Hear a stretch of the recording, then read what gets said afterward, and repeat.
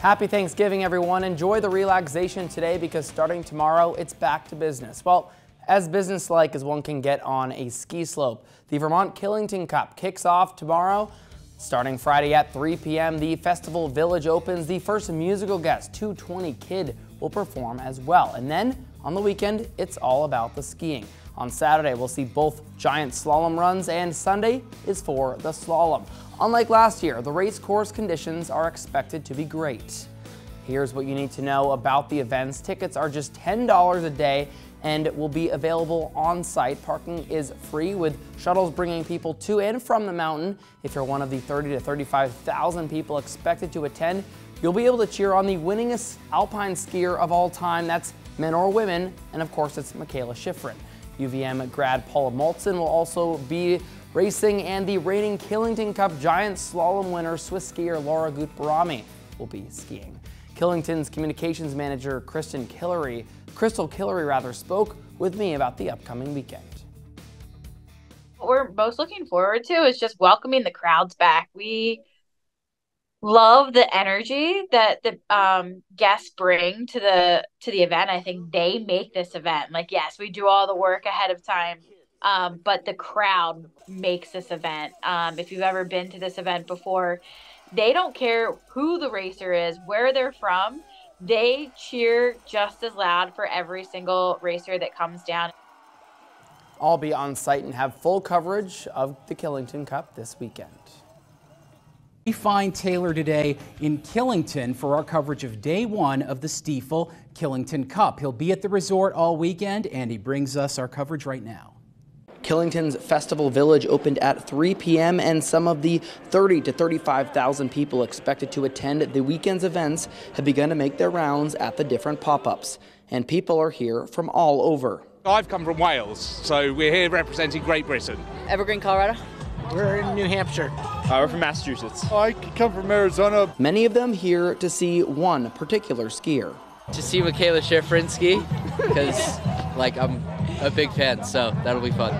She skis phenomenally, like no one ever has. Schiffrin's always a classic. I don't know if she's racing this year. I don't know. She is? Oh, Schiffrin. That's right, Mikaela Schiffrin is back for her 7th Killington Cup. 5 of those years resulted in a slalom win for the Burke Mountain Academy alum, but last year she was defeated. Winning in front of this crowd as an American is one of the highlights of my career, and I can't get enough of that. Like, it's the most incredible experience. So I do want to improve on my results last season. Absolutely. Schiffrin is already the winningest alpine skier of all time for either men or women. But if the 28-year-old can win this weekend, it would be her 90th in competition. But she's being realistic about her chances this year. To be perfectly honest and frank, I am not sure that my skiing is in a position where I will win either race this weekend. That's not really comfortable to say because my whole goal in life has been to set myself up with preparation to be at least a contender to win any race that I start. But because of the crowd, because of the people here, because of Killington and competing in front of the home fans and all of the vibe and the atmosphere, like, I'm going to put everything I can into these races because it's so meaningful and it's so personal. Although many eyes will be on Schiffrin this weekend, there's plenty of other skiers to watch, including UVM grad Paula Maltzin, who ranks 16th this season, the closest American to Schiffrin at 1, and Swiss skier Laura Gut-Barami, who won the giant slalom at last year's event. Skiers say the conditions are perfect for this weekend.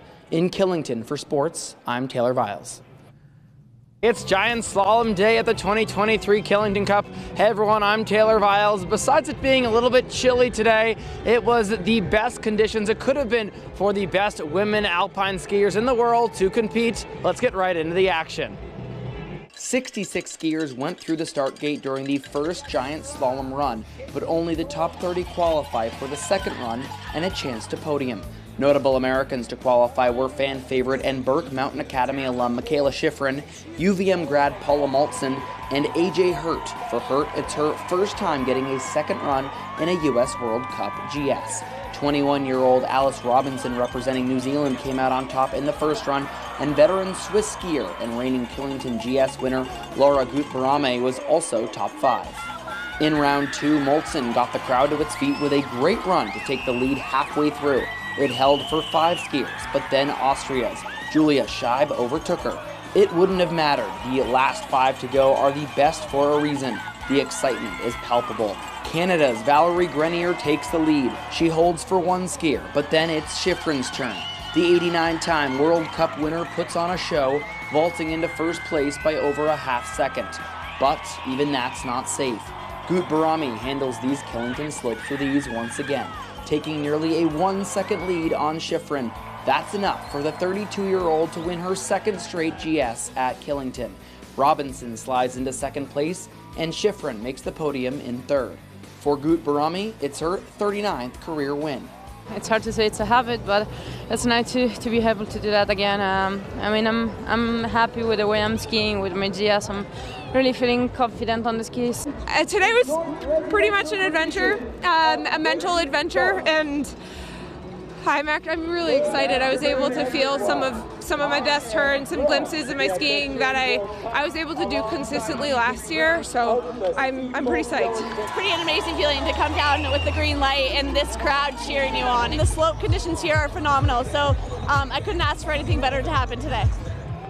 That concludes the first day of World Cup racing here from Killington. I'll be right back here tomorrow to bring you all the action from the slalom. Yes, that's Mikaela Schiffrin's best discipline. We'll see if she can pick up her 6th slalom win here and her 90th career win in the process. For now, though, that's going to do it for me. Reporting from Killington, I'm Taylor Viles. Hey, everyone. It was the final day of the 2023 Stiefel Killington Cup. Yesterday saw Swiss skier Laura Gutbarame win the giant slalom.